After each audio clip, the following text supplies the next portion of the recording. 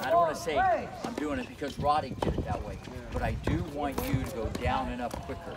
Now I know it's hard sometimes to do that because he does the pinpoint where you bring the foot up.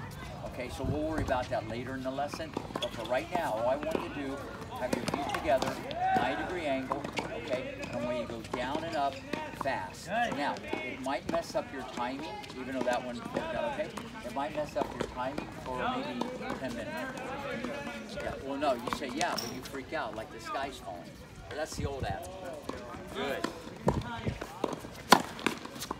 Okay, when you set up, make sure your weight is back. See, you're set up, and when you Let's go! Let's go! I should hear so it's almost like I'm putting Want this to win! there. Want to move up! Earn yourself to the top court!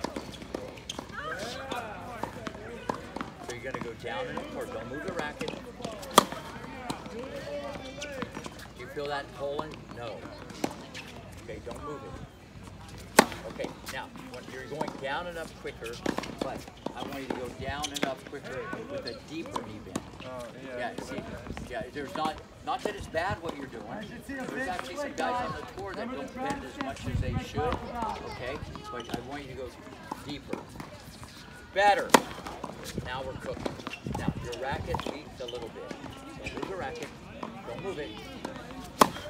Good try. When someone gets you're seven, thinking call about it this out. now because it's like there's a lot Dale's, of Dale's out of I control. just told you. Doing great, buddy. Winner You Adam. pays. Yeah, I don't want to pull out my racket. Down, up. Go ahead, say it. Amazing. Up and down! Top court! Hours right here! Say that again. Top court! Go this way! Bottom court is Nixter and Brody!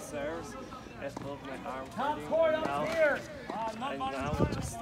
Yeah, see if his arm's hurting.